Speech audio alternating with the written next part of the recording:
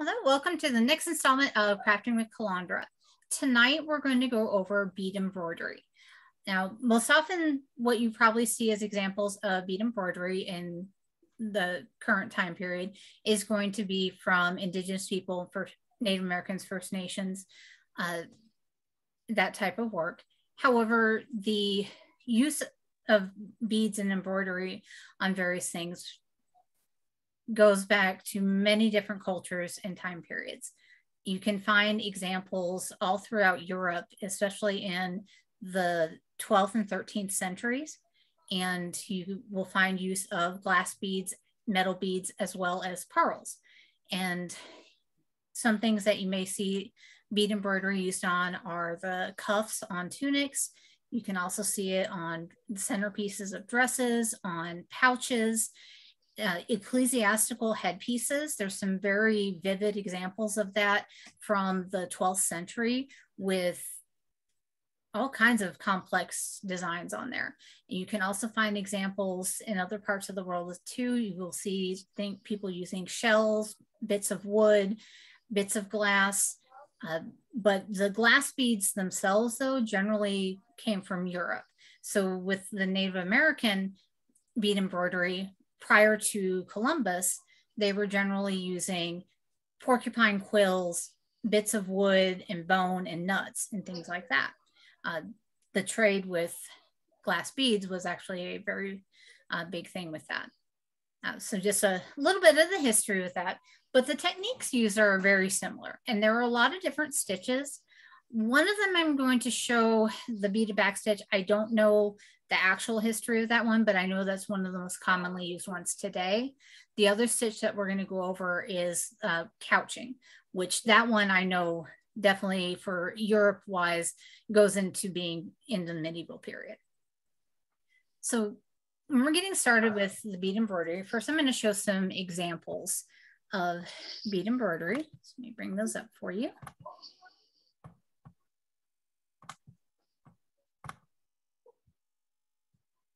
Okay, so this is a work in progress that I was working on that I need to figure out where it is at some point. But this I use a combination of bead embroidery and couching and various beads, and it's being stitched down onto a piece of felt. It's going to end up then getting attached to a piece of leather to make a necklace. And then this one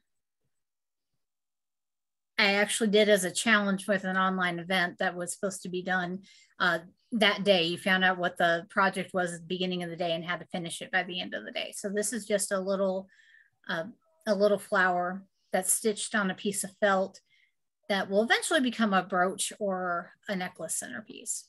So you can make things into jewelry or barrettes, things like that, or use it directly on garb. And one more. There's a better picture of this on the event than a close-up, but this is the full item of what it is.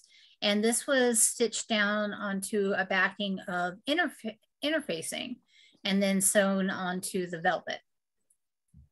And then that last outer line of white beads on here was actually done directly onto the velvet to hide the interfacing with everything.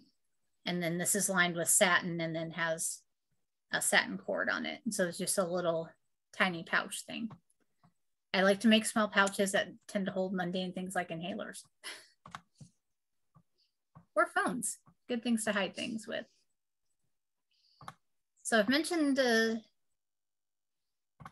few things on what you might use as backing. So felt is a common one for something that you don't plan to wash.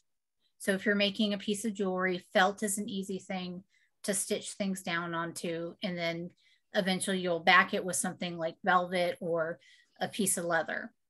Deerskin is something that's commonly used, and you can stitch directly to deerskin, but I don't like doing it because it's a lot harder to work with because you're just going through the outer layer of it and not going all the way through, and that you can get curved beading needles, which is what you really need for that, but they're a lot harder to find on that. So, but interfacing, recommend using something that's not fusible You can use the heavyweight stuff or lighter weight. I have used lighter weight fusible. I just didn't use the fusible properties of it, like the really lightweight stuff, not anything that's going to be gummy.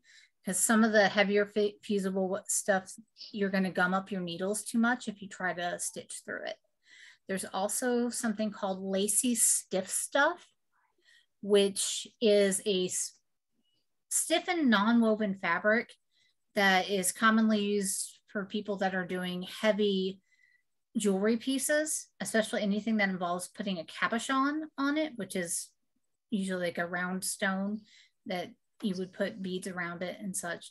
Because of the weight of those pieces, they want something that's a little bit heavier before backing it with the leather or the velvet to make the jewelry. You can stitch directly to fabric, but it's not recommended if you're doing something that's going to be completely covered in beads, such as if you were going to be doing a full figure of an animal, then stitching directly to fabric is not the best thing to do because it'll start weighting down and you start to pucker, especially if you wash it and things shrink and can change things. If you're just doing outlines, like a lot of the stuff that I've seen from Period with the cuffs, they're doing kind of like a scroll type, gentle scrolling thing and outlining with the pearls and then embroidery on the sides of it. And that will usually hold up. I have a skirt that I just did some simple outlines of flowers on it, and it's actually gone through the washer and dryer and is still together after over 10 years. It just depends sometimes on how you want to treat things. I would recommend not putting it in the dryer, but I do things differently at times. But what you can do if you do want to stitch directly to a regular fabric is you can also attach a lightweight interfacing to it using an embroidery hoop, or if you want to risk, try doing a sample of a lightweight fusible and see how your needles hold up going through it. But you can also use tearaway. Essentially you would attach it through with the embroidery hoop and your fabric, and then when you're done you can tear the stabilizer away, and so it's at least there while you're trying to stitch things down, and it'll be under part of your project. Now I'm gonna switch cameras, and because I'm going to show you some different things as far as needles and beads of what to use. So there are a lot of options and a lot of things that you can try. Okay, so the beads that I have here, these larger ones are called E-beads, and those are pretty easy to find at any craft store. They're generally not very even. When you look at a package, you'll find some that are maybe a little larger than others in like thickness, and some that are thinner, and they're not very even. If you're going for a more period look, the more uneven beads like that are actually more historically correct. Modern beads that you can find, such as these smaller ones, are almost always going to be perfectly identical. And depending on what type of project you're doing, that may be the look that you want to go for as well. I recommend Fire Mountain Gems is a good resource for a lot of different size beads, a lot of different types. If you look at ones that are called delicas, those are going to be more cylindrical. They're very evenly cut. The ones that I have here that are smaller are a Japanese brand that starts with an M. I don't remember the name of it, how to pronounce it, but these are size 11, I believe. They might be 10s, but I think they're 11s. I do not recommend going smaller than an 11/aught. With beads and the beading needles, the smaller the number, or I'm sorry, the larger the number, the smaller the bead and the smaller the needle. 15/aughts are ones that you can easily find, but they are very hard to find thread that will go through the needle, and also incredibly hard to thread the needles. So 10 or 11s are a good bead to use if you're wanting to use do something small. And You can also, I like size 8 as kind of an in-between of things too. As far as the threads, when you're looking at the jewelry section of a craft store, you'll find a lot of different beading threads, but you need to be very careful because a lot of the ones that are just labeled generically as beading threads are not going to go through a size 11 or even a 10 bead, and especially not for more than one pass. And it's important to have a thread and a needle that can go through your bead more than once, because a lot of the stitches involve multiple passes through the beads, and you don't want your needle to get stuck. One type of thread that I like is called Nymo. It's Nymo. And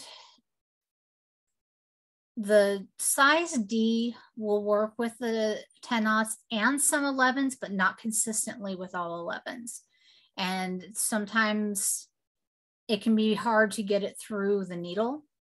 I like if you're using the size 11 beads, I like the double-aught size of the Nymo thread. It is very thin and is a lot easier to get through the beads for multiple passes. As far as needles, there are many different types of needles that you can use.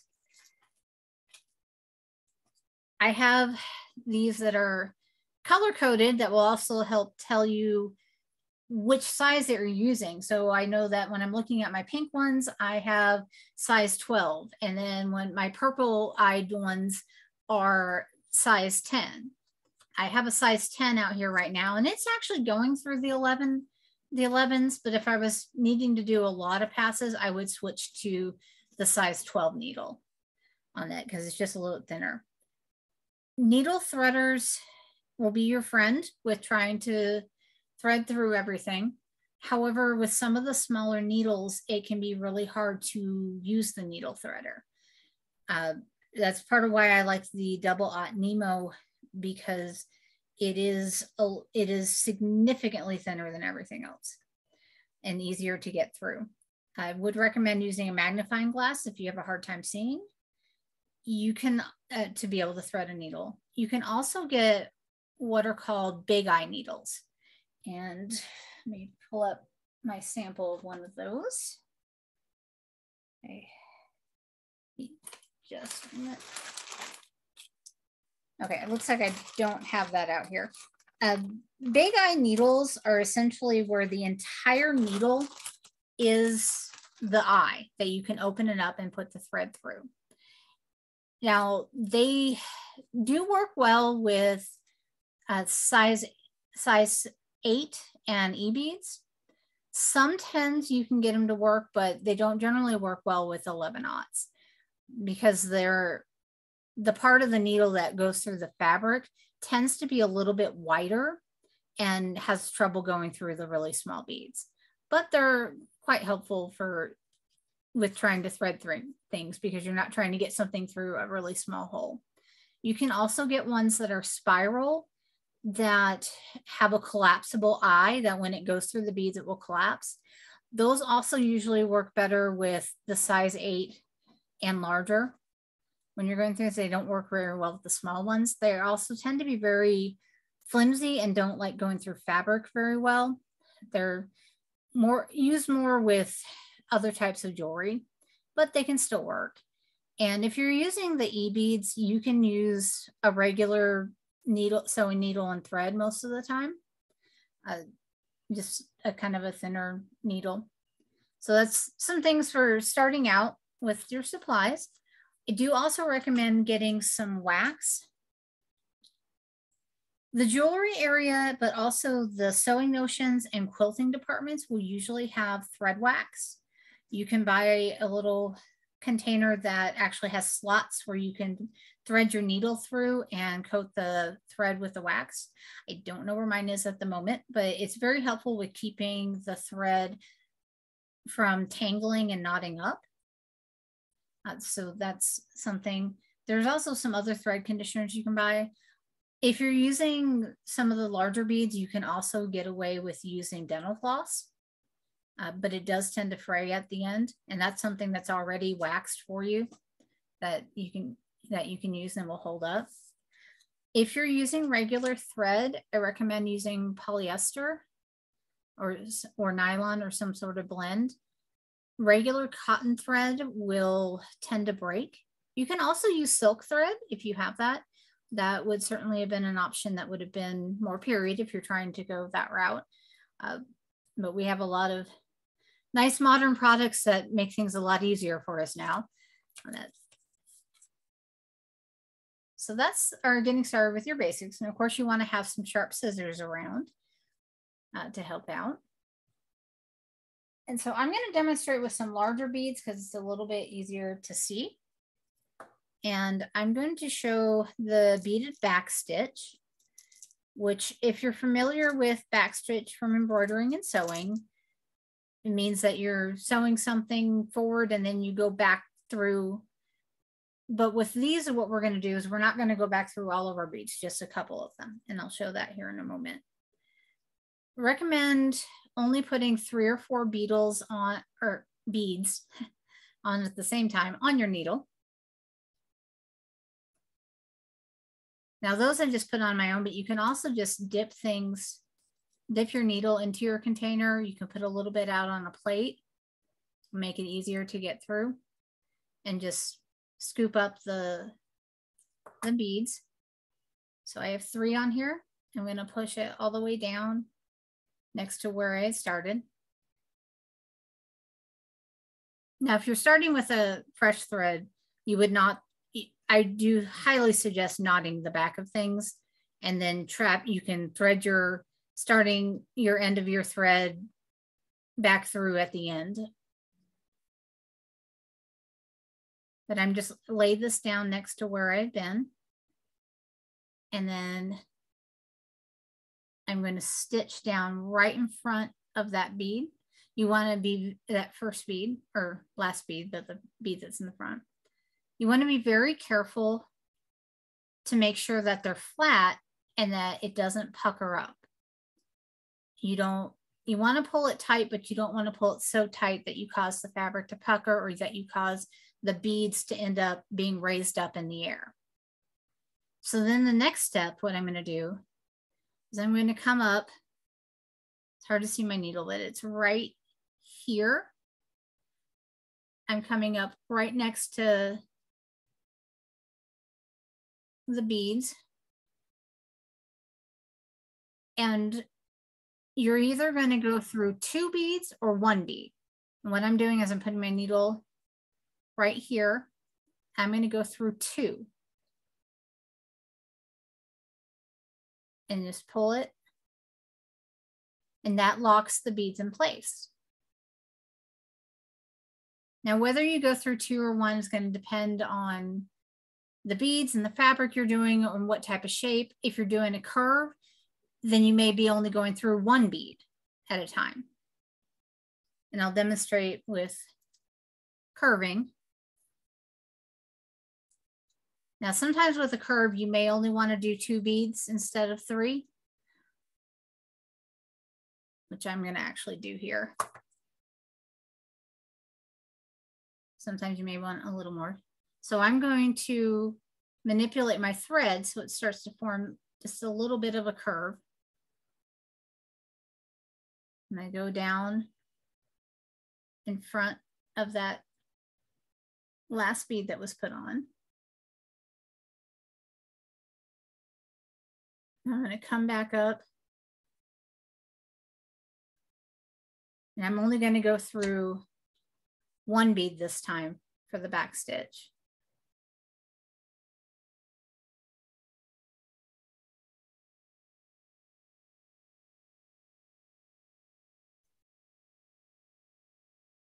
Now, with these being the uneven type of beads they are, it doesn't give the most gracious of curves, but you can see how it's curving a little bit there.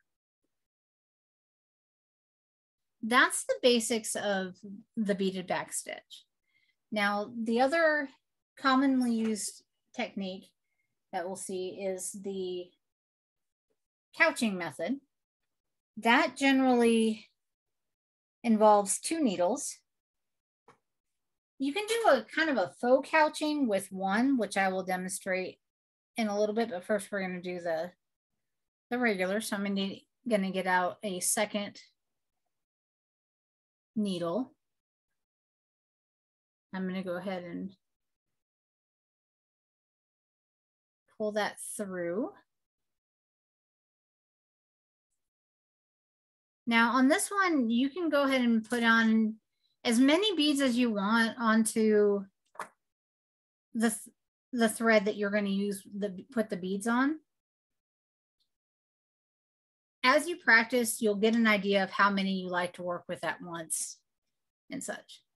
How the couching works is with this second thread, what you would do is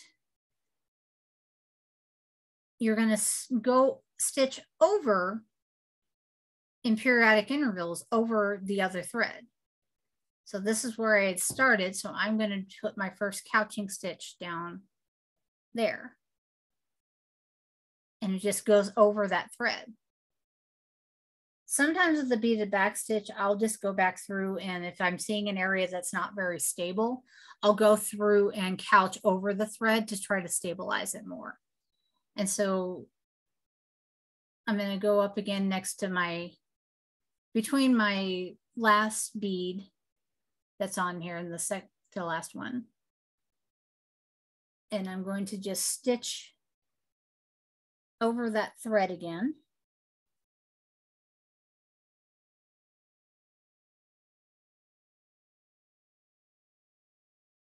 And this locks it into place. See, this is the last, this one's not attached there. And you can see there's a stitch. I'm making the stitches wider than I normally would, so hopefully they might be visible. But those are your 2 common stitches. So after we are done with the recording, we can go back and go over that again and try everything step by step if you'd like. Some common ways of putting your pattern down would be you can use the prick and pounce method that's commonly used with embroiderers, where you have some sort of pounce thing like chalk and your pattern, and you prick little holes over it and use the chalk and it'll transfer. You can also use dressmaker's transfer paper. On that, I would recommend making sure that your lines are very well covered with the beads though. You can use stencils and use other fabric markers and pencils to transfer things through. Some common things to try with that.